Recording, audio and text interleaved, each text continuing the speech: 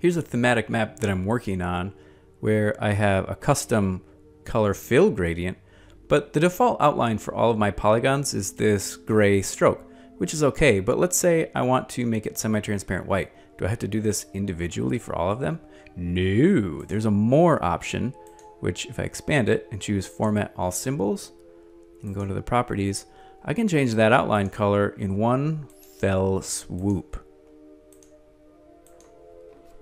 60% transparent white, okay, apply.